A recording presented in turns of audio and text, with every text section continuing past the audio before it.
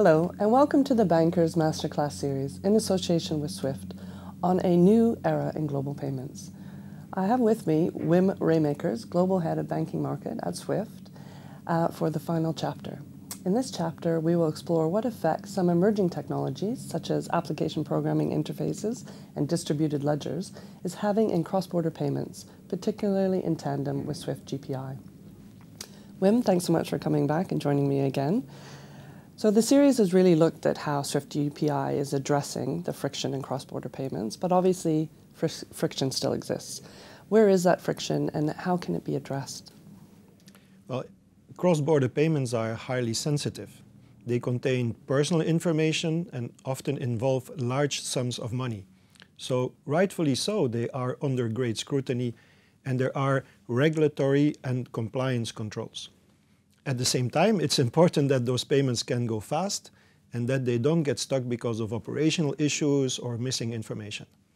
So SWIFT actually has an existing set of services and new initiatives to reduce friction and to increase the automation and the speed of these payments. SWIFT has worked for years, many years, with the industry on standards.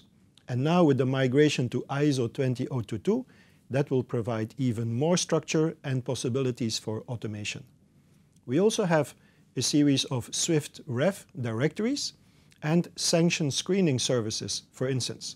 So all that is fine, and actually most payments do go through straight through.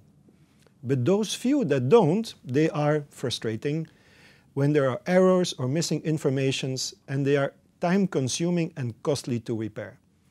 So within SWIFT GPI, we are developing an integrated toolkit of additional services to help reduce the friction in cross-border payments. For instance, we are developing a pre-validation service that banks can use to contact banks down the chain to get information upfront before sending the payment so that it goes straight through. For payments that are in flight and where there is some missing information, we are developing a fast case resolution service so that the initiating bank can be contacted directly for the missing information. And in case a payment needs to be stopped, we are developing a more efficient stop and recall service in case there is a duplicate payment or a mistake was made or in case of suspected fraud. So all of these services together provide a powerful integrated toolkit that will further reduce the friction and increase the speed of these payments. Okay, and do you have any evolutions in the pipeline that will actually enhance the experience for corporate treasurers? Well, absolutely. SWIFT GPI was invented, it started by the premise of improving the experience for the corporate treasurer.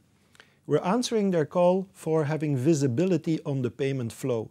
And very importantly, we are providing a confirmation of credit that the money is on the account of the beneficiary.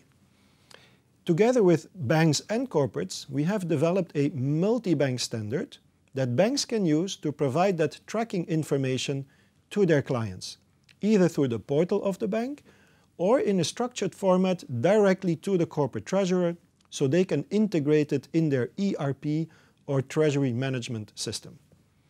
We're also developing a proof of payment initiation and visibility of incoming payments. That will be rolled out later this year. And we don't stop there. We also provide a request to pay, which is in the pipeline, so that we have a complete set, an integrated toolkit end-to-end from payables to receivables. Excellent. My last question is really about emerging technologies. Such as APIs and distributed ledger technology. How is that making an impact on cross-border payments? Well, APIs are a great technology that allow corporates to unlock value. And with GPI, we built in APIs deliberately from the outset so that banks can indeed integrate that tracking information into their portals and their clients can benefit directly from this visibility thanks to APIs.